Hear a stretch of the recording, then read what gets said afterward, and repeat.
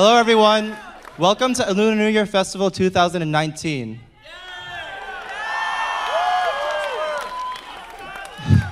Thank you all for making it here despite the heavy rain outside. My name is Jasper.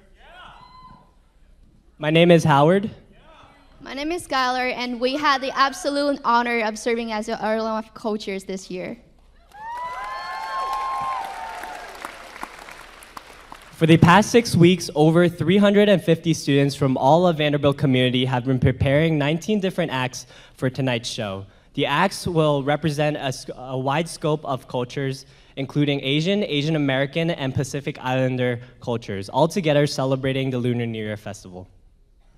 The Lunar New Year Festival is one of the biggest holidays in many Asian countries and is celebrated by cultures to bring good fortune, happiness, and health for the new year.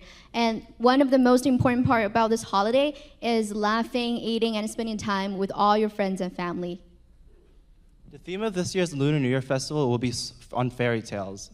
We chose this theme because we want the focus of this year's festival to be on storytelling.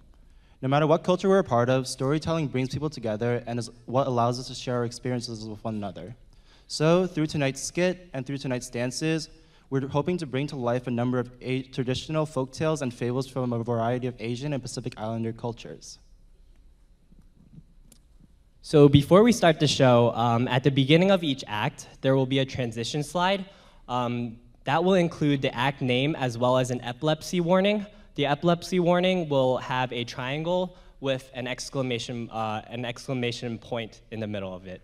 And that will be before each act. So the first act will have an epilepsy warning. So if this applies to you, you can first exit through the 2 doors in the back. Well, I'm super excited for the show. Are you guys ready? All right, let's get the show started.